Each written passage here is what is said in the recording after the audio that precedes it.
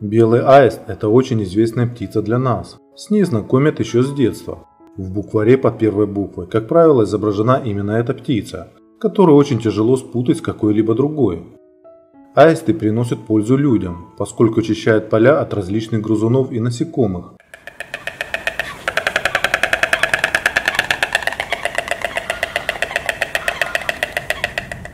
Они поедают жаб, лягушек, гадюк и ужей, а также крупных кузнечиков и саранчу.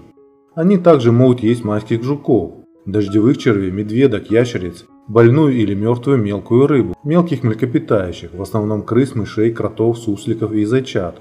Очень редко они поедают мелких птиц. Но опасны ли птицы для людей? Были ли случаи нападения на человека? Давайте разбираться, но сначала давайте узнаем о некоторых особенностях этих перелетных птиц. 9 вещей, которые вы, возможно, не знали о белом аисте. Первое. Самки и самцы одинаковы. Аисты не имеют полового дифформизма, то есть самцы и самки идентичны по форме, цвету и размеру. Второе. У взрослого аиста клюв и лапы красные. До 2 месяцев у них лапы темно-серого цвета, а клюв почти черный. Клюв постепенно будет светлеть и станет красным при достижении 1 года. Третье. 70 дней роста. В возрасте 1 месяца птенцы могут махать крыльями. Через 2 месяца они уже практикуют полеты, а через 3 месяца они полностью независимы. Четвертое. Очень питательная каша. В первые дни жизни родители срыгивают еду в виде каши, пока птенцы не могут клевать твердую пищу. Пятое. У птенцов есть зубы. Действительно, как и у большинства рептилий и птиц, у птенцов при рождении есть зуб в клюве, чтобы разбить свою скорлупу. Шестое. Совместная опека. Оба родителя участвуют в инкубации, и самец и самка имеют инкубационную выемку, поэтому они по очереди высиживают яйца, чтобы они никогда не остывали. Седьмое. Срок вылупления 33 дня.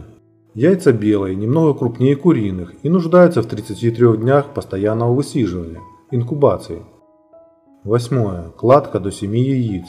Как правило, аисты высиживают 4 яйца, но было зарегистрировано гнездо до 7 яиц. Девятое. Гнездо около тонны.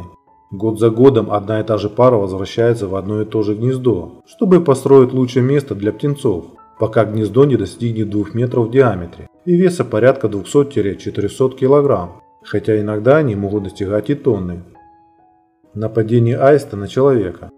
Мы и даже интернет о подобных случаях ничего не знает. Пришлось много покопаться, чтобы найти хоть какую-то зацепку, но ее нет. Единственное, что нам удалось найти, так это то, как аисты напали на зайца и стали гонять его по полю. По всей видимости, зайцу удалось скрыться от стаи белых аистов. Из этого все можно сделать только один справедливый вывод. Аисты полностью безопасны для людей и не представляют для нас никакой опасности. Поскольку аисты своими гнездами могут мешать людям, иногда принимаются меры по отпугиванию и удалению гнезд. В частности, в Испании церкви принимают меры по удалению аистов с куполов с использованием специально развешенных сетей, которые мешают птицам садиться на церкви. Иногда аисты погибают, поскольку запутаются в сетях, а люди не освобождают их. Вот и все об аистах. Подписывайтесь на канал, если не подписались. И до скорой встречи. Всем пока.